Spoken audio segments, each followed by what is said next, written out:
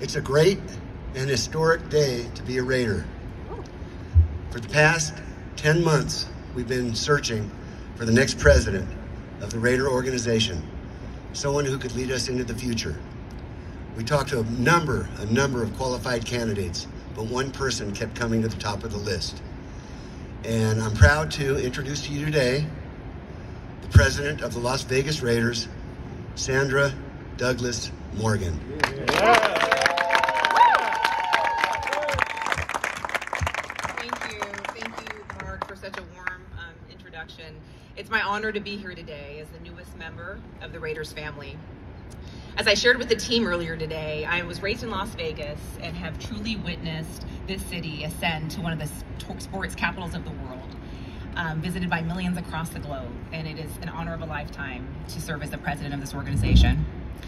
The Raiders organization has actually brought $2.29 billion in economic impact of visitors for events in Allegiant Stadium.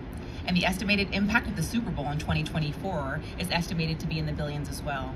We have so much more to do, and I'm excited to be at the helm of that growth and look forward to ushering in the new chapter for the Raiders. Thank you, Mark, for your faith in me to lead this organization in this very important moment. I'm very grateful that my dearest friends and family, my parents, husband, children, and nephews could be here today.